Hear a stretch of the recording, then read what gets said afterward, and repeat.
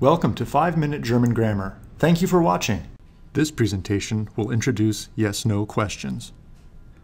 As you see here, English yes-no questions are characterized by the conjugated verb being placed in the first position, or at the very beginning of a sentence.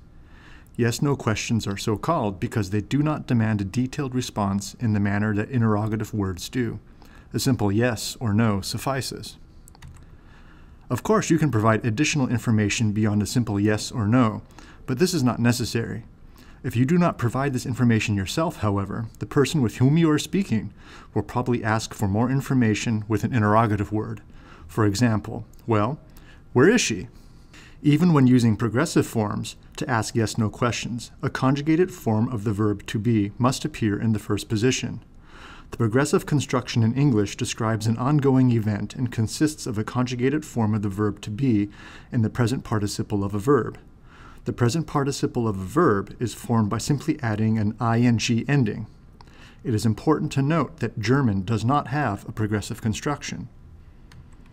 German forms yes-no questions in the same manner as English, that is, with the conjugated verb in the first position. In the sentence you see on the screen, ist sie in der Bibliothek? Is she in the library? There is subject-verb agreement between the ist, third-person singular form of sein, and the subject sie, third-person singular feminine personal pronoun. The question is answered with a negative nein, and additional information is volunteered. Sie ist zu Hause.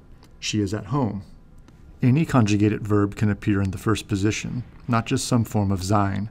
For example, in the sentence you see on the screen, studierst du an der Uni? Do you study at the university?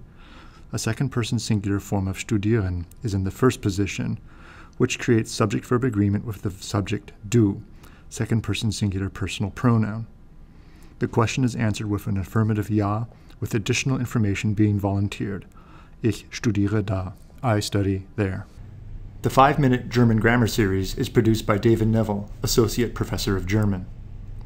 The videos, scripts, and lecture slides are released under a Creative Commons Attribution, Non-Commercial, Share Alike 4.0 International License.